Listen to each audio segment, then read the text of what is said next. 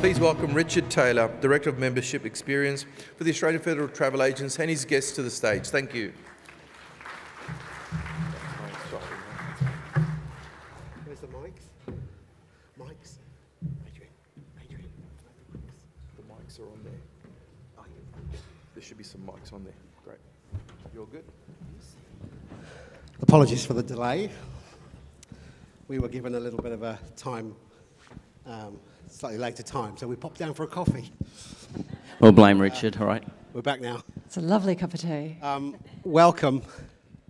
There's a few faces I recognise, many I don't, but we're from the travel industry. We come in peace, just so you know.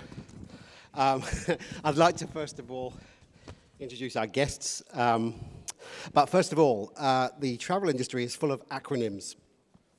And if you want any demonstration of that, I'm from AFTA, he's from TAG, he's from FCM, and she's from GBT, which some of you will know, but I'm not going to make any assumptions, so we will explain everything in full detail to you.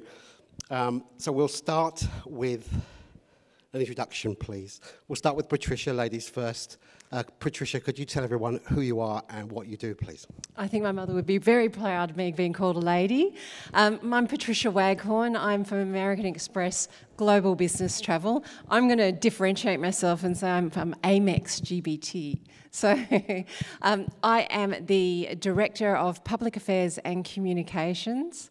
I actually have come to travel a little bit later than the rest of the crew on the stage. I've been in since I joined in 2019, so there might be a collective groan around the great time to join travel.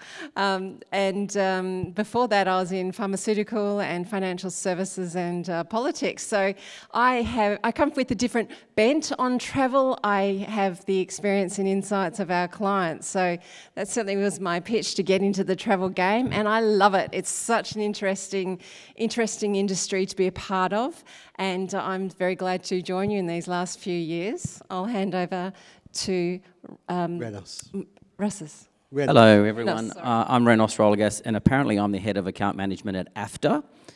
So it looks like I've lost my job at FCM. So congratulations. Yeah.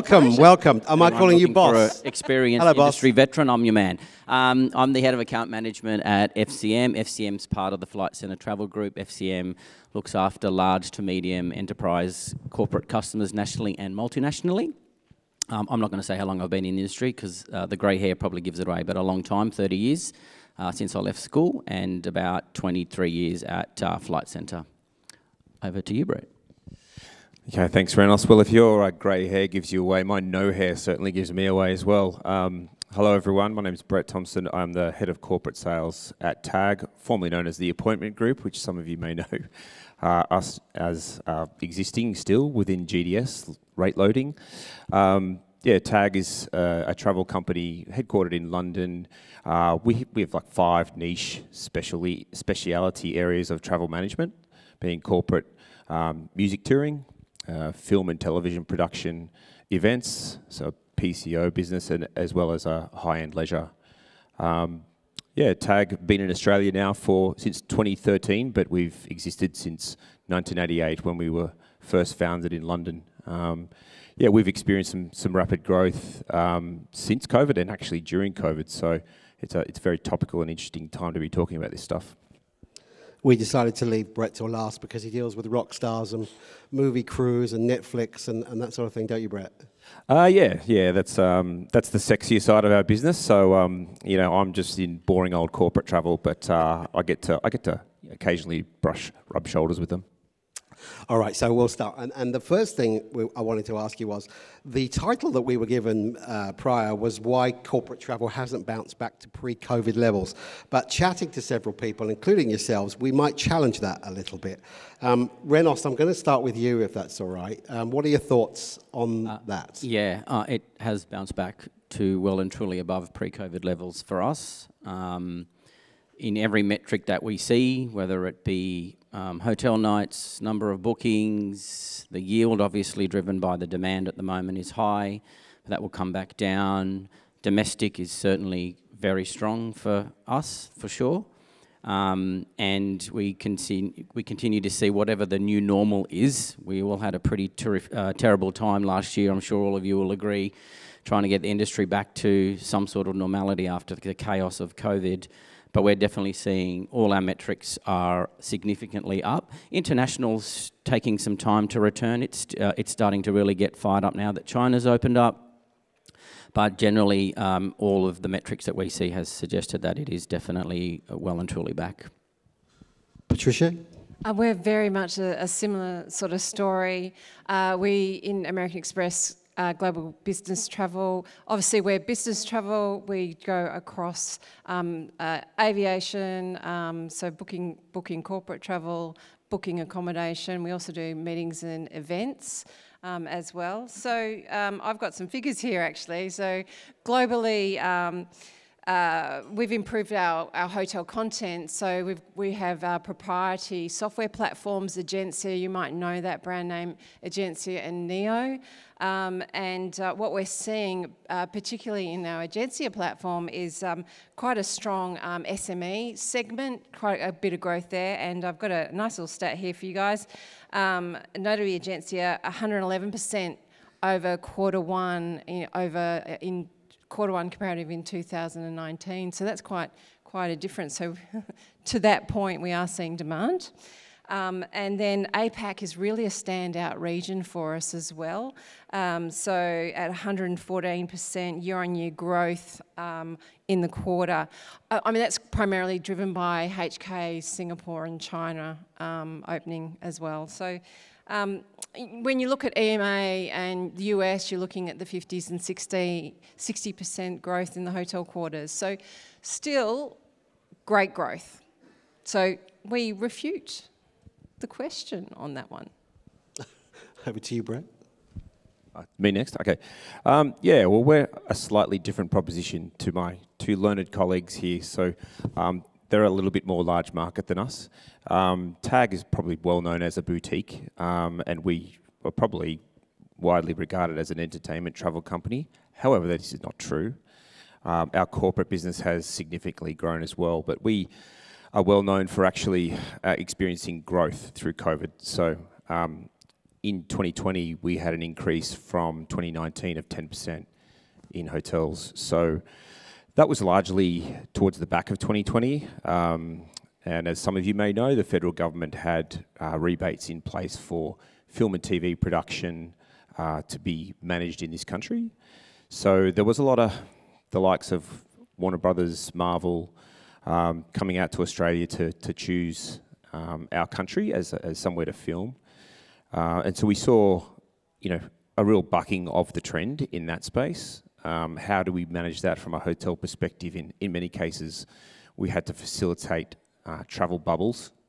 So working with entire resorts to facilitate that for the cast and crew.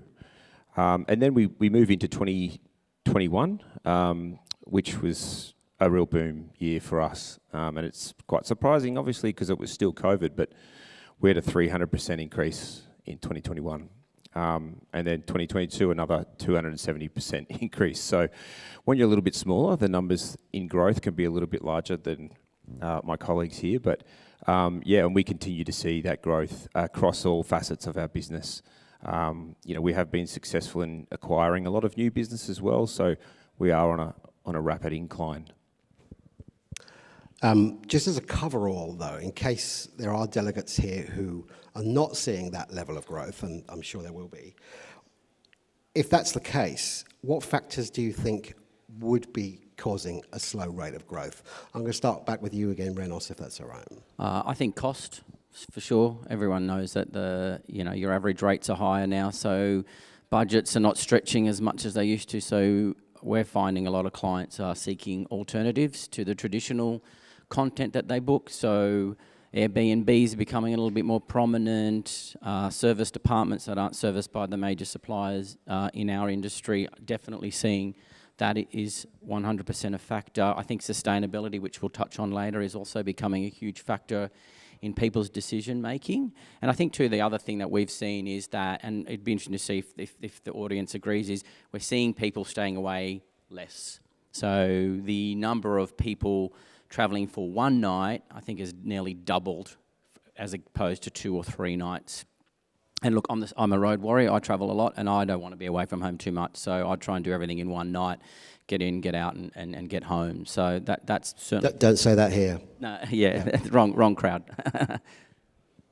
Oh, Patricia? Yeah, I'm going to say, look, cost, I don't think there's an industry around that cost isn't a factor. And I think that, you know, if you hear inflationary pressures around the world going on, you hear wars happening, you know, it's not a pleasant story, obviously. So there's going to be some cost pressures on a world scale, on a global scale. So cost is always going to be a factor. Clients are putting the pressure on, and if they're not getting answers from the bigger chains, they're actually looking at the smaller chains. So they're not, you know, they are looking at alternatives, and great. I guess sustainability. When it comes to sustainability, and yes, we will talk about that a bit later. They're looking for a value partner as well. So it's not just about the hardcore dollars and cents. They're looking for somebody who can partner with them as well. So. Yeah. And Brett, your company has again a different take on this, because you've mentioned to me that you hire out entire hotels for various things. What's the difference with you? Yeah, look, I think I mean, there's a number of facets. You know, if we're talking about that kind of event space, and when we say an event, we could be talking about an A-list for a music tour, right? So Dave Grohl and the Foo Fighters, you know, we're looking to sort of contract them, and you know, when we're doing that, it is an entire property that we're booking out.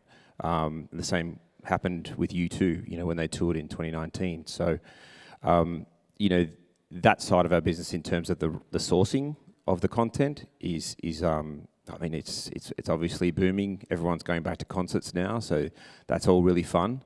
And that part of our business, which is film and TV production, is kind of leaning a little bit more on the long stay.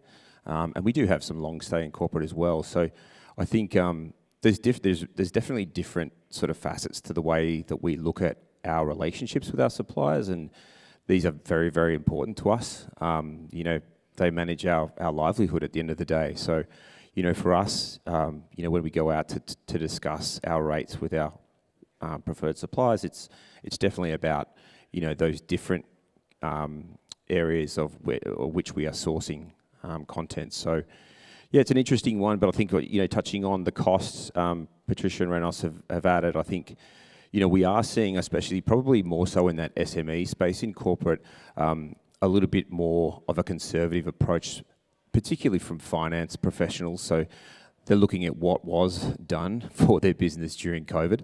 You know, that was done via Teams or Zoom. So do you really need to travel?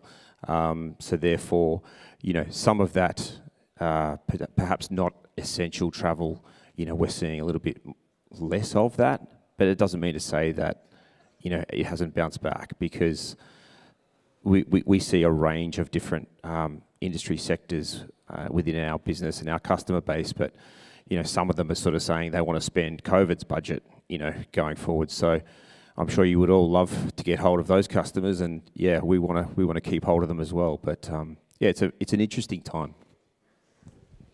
I'd like to ask you about the travellers themselves. This audience may benefit from your insights on what you're seeing in terms of trends in what travellers want and need. I'll mix it around a bit. I'll start again back with you, Brett, if that's okay. Yeah, I think, you know, if you break down the personas, you know, and I totally agree with what Renos says. I think people are trying to achieve more with less. You know, we probably got used to not travelling through COVID, so therefore getting back on a plane, gosh, put your hand up if you went through an airport and said, I'm never doing this again. It was just a nightmare. And it's still presenting some challenges, but, you know, you try and get it done in less period of time, so they're staying less nights. And then it comes back to the C-level executives, you know, so they're probably looking at our 5-star partners, and maybe there's going to be less of them travelling, so it might still be the MD. It maybe not travelling with his head of sales or whatever it may be. You know, I think it's, yeah, we're seeing a real different trend across the different personas of travel for business. Okay, Renos? I agree. I think Teams for You Teams. can disagree if you want to. Is Yeah. anyone sick of Teams? Who's here? Who's sick of hearing you're on mute? I mean, you can't do that face to face. So I think certainly for customers, they want to get in front of people, like you would with your customers and your prospects. People want to just be face to face after 3 years behind screens. So we're definitely seeing customers trying to grow sales and connect with their customers and their teams. So definitely that's quite important. I think too, the digital experience, and kudos to many of you in the room that have invested in the digital experience for the traveller. You know, self-check-in, online, all that stuff is really important. We have it at airports all the time, so it should be prevalent in the hotel industry as well. And we're definitely seeing that younger generation just want to get in and out quickly, easily, you know, without any inefficiencies, having to fill in pieces of paper about your email and so forth. So I think those are the key factors that we're seeing. I think what we saw, oh sorry, I didn't wait to ask, I just jumped in. What we saw is as soon as people could travel, they did. As soon as they could meet people, they did. And quite frankly, you know, sorry if there are any CFOs in the room right now, but you know, use Zoom is only going to last us so far. It's only going to take you so far. And I think people are going to get sick of hearing it, and if they're not already. It's evidenced in our meetings and events division. We've seen our small SME side of meetings and events. Small meetings grow quite quickly. It's our fastest growing division in that area. Overall, our projected recovery of our pipeline, it's trending around 85% of 2019 levels. So that tells us that people want to meet, they want to meet now, and they want to get together, they want to collaborate, they want to talk to each other. I can't emphasise that enough. So it's good news for us, it's good news for our industry, and it's a really exciting time. I'm excited. That's pretty clear. Are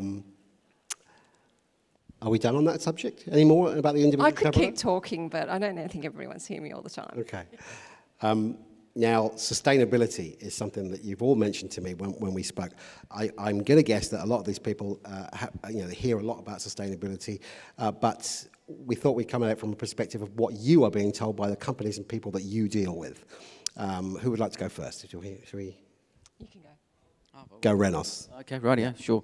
Look, I think you all would know from your own customers that this is now a real thing. I think 3-4 years ago, sustainability was a little paragraph in a travel policy somewhere buried on page 76 of something that said, oh, well, we have to be sustainable, etc.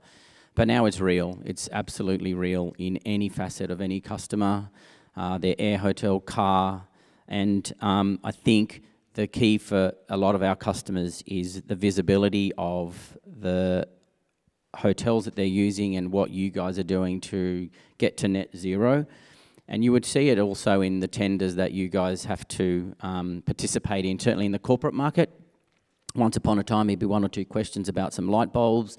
Now it's really deep stuff about your suppliers, your ESG, or your diversity policies, et cetera, et cetera. So it's real now. And I feel like we nearly skipped something because before COVID, it was just a thing, maybe a few offsetting.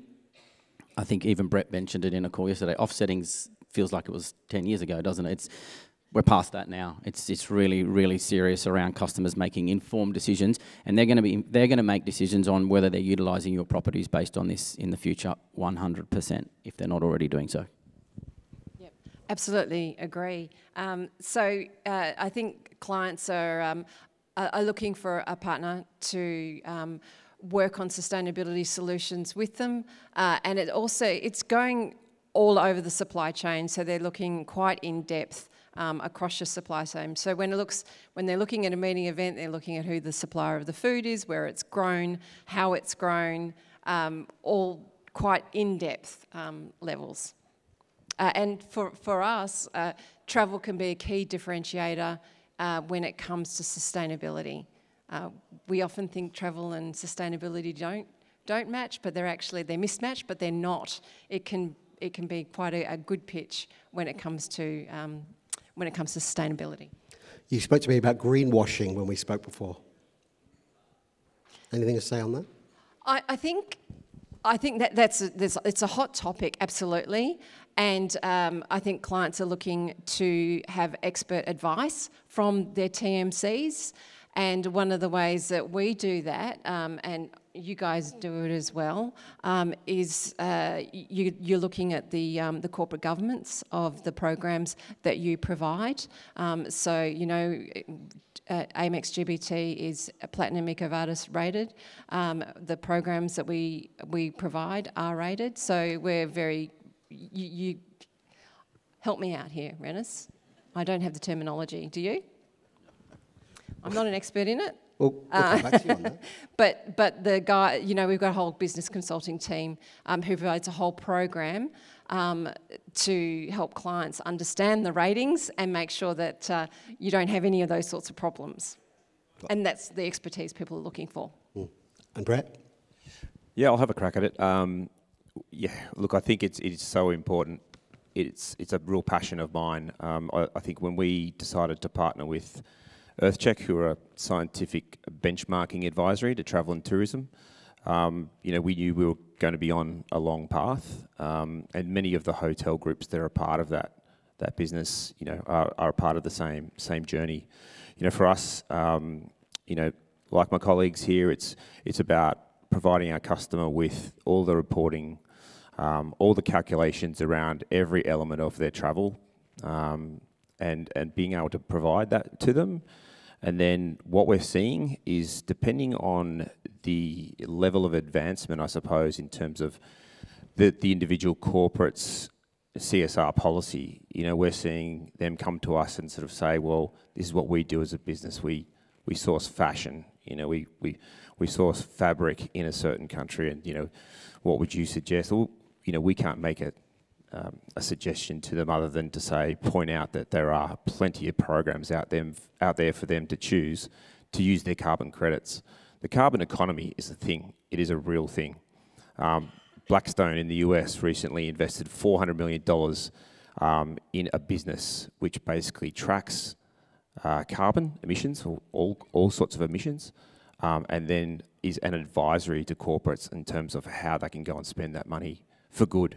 Because that then, you know, is circular. It comes back to the boards of those businesses, and they can make better decisions around their business, what they're doing, and their long-term growth. So it's meant to be not a profitable thing, but it really is a profitable thing, right?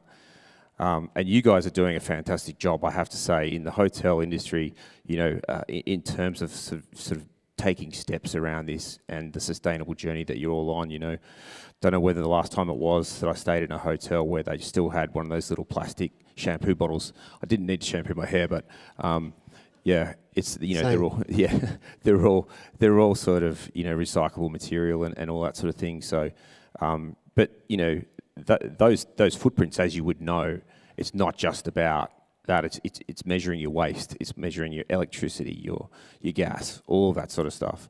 So we're a part of a journey whereby, you know, we're looking at working with EarthCheck in terms of ranking around sustainability and helping our customers to make better choices to travel for good effectively.